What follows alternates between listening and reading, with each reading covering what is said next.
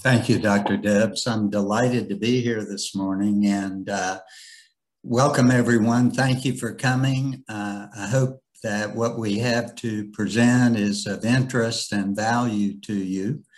We have about 30 slides to present in 10 minutes, so we're going to move very rapidly, but we'll make the presentation available to you after the presentation. I'm going to ask Dr. Debs to change slides for me. This is nothing but an acknowledgement of the Center for Applied Data Science for their funding and a certification that the presenters have no financial relationship, bias, or conflict that would prevent us from making the presentation solely on the basis of its merits. Next. The goals of this grant are as follows. First, we want to conduct, present, and publish empirical research illuminating the causal structure of how the patient-centeredness of healthcare providers influences underserved populations' experience of care. Secondly, we want to advance knowledge regarding the primary provider theory, which is a generalizable theory of how the patient-centeredness of providers affects patients and its potential in particular for preventing healthcare disparities and consequently improving quality. In addition, we want to increase the number of healthcare diverse researchers in the patient-centeredness domain. Our goal is to also develop and implement a patient-centeredness applied data measurement class for graduate students. And lastly, to demonstrate the usefulness of multiple group structural equation modeling as a large scale or as a large sample or big data multivariate methodological system, which we will do in this presentation. Next.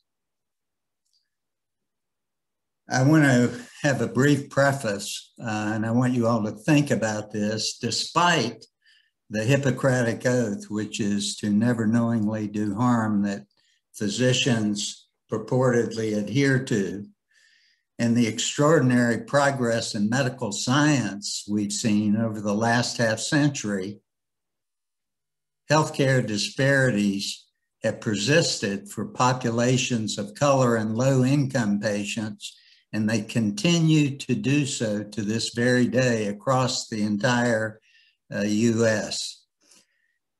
This begs the question, is something beyond medical and technological process and particularly the Hippocratic Oath needed to address disparities? This grant and the research you're seeing today holds that the Hippocratic Oath, while important, is a necessary but insufficient condition of a healthcare system that is free of disparities. In fact, we believe a more inspiring and determinative standard of patient-centeredness is needed to achieve a healthcare system free of disparities. Next.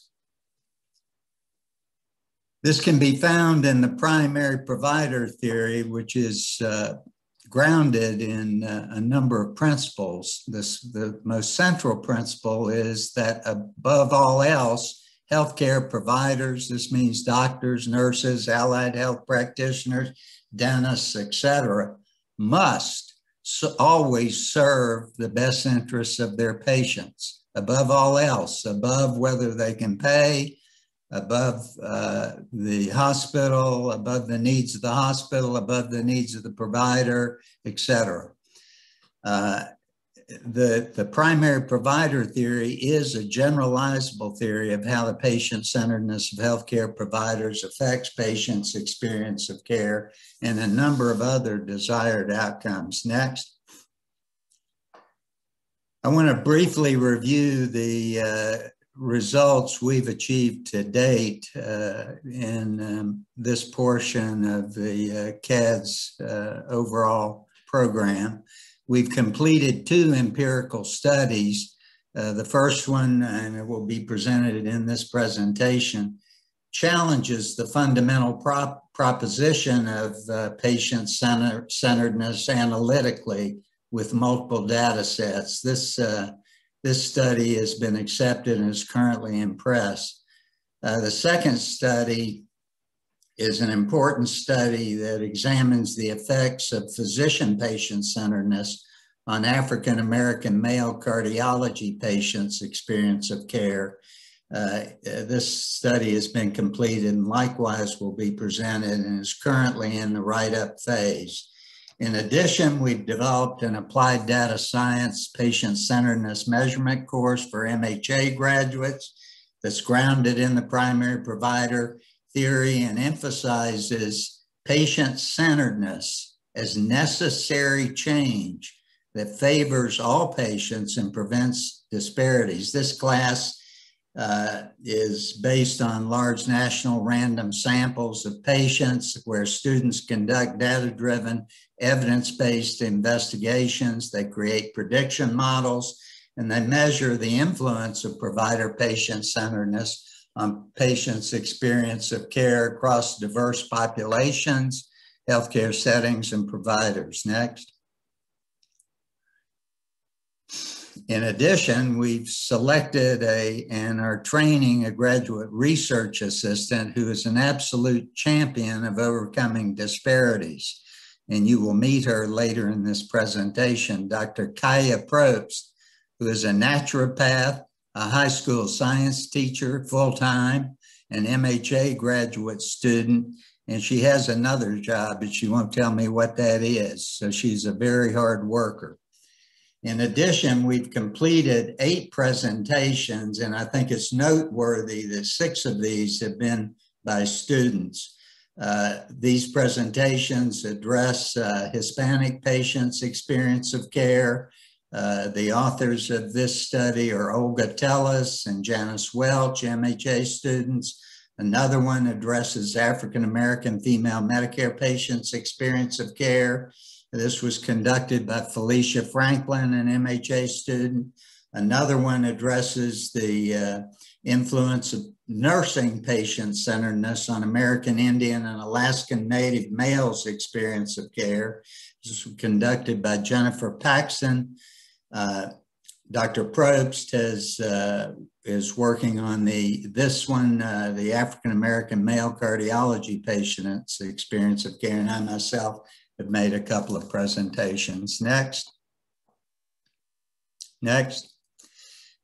So this study is the study that challenges the fundamental proposition of patient-centeredness, and that is, as you can see in this model of the primary provider theory, it's the central one, where patient-centeredness of the provider affects patients' experience of care. Next.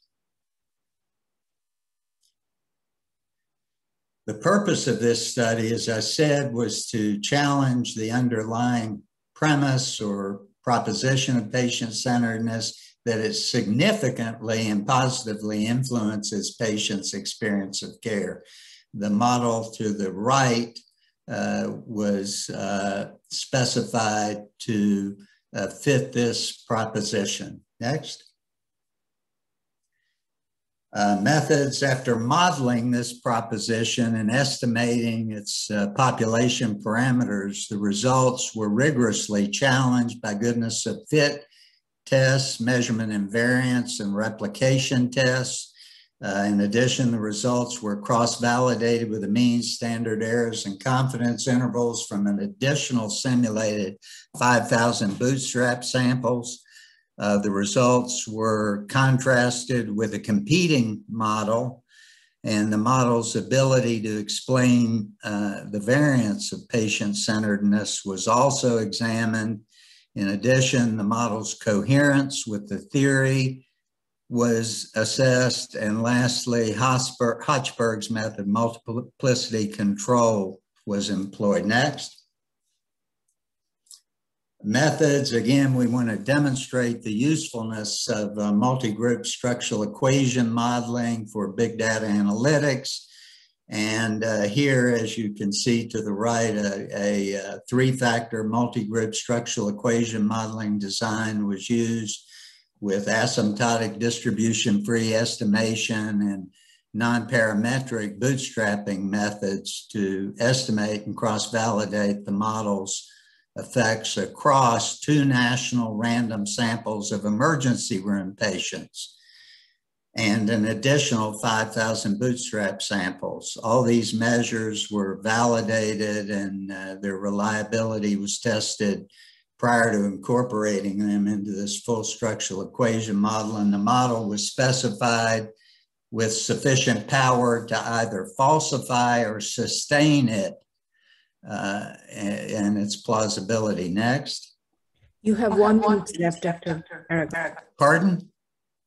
You have 1 minute left. Oh my goodness. Well, I didn't go as fast as I thought. These are the measures. Next. These are the evaluation criteria. Next. The results of goodness of fit are that the model fit well. The patient-centeredness of emergency room physicians significantly affected the experience of care of emergency room patients, their likelihood of recommending and their ratings of care. Next. The model was stable across both samples and the measures held. Yes, next. The model cross-validated well with the means and standard errors and confidence intervals from 5,000 bootstrap samples. Next. The red columns show that result. Next. The model held against the competing model. Next. The model's ability to explain the variance of patient-centeredness was large and significant. It accounted for 81% of the variance of patients' experience of care. Next. The model fit the primary provider theory and its inferences well in terms of size of effects and direction and significance. Next. And I won't review these, and I'd like to go next to the next study of African American cardiology patients.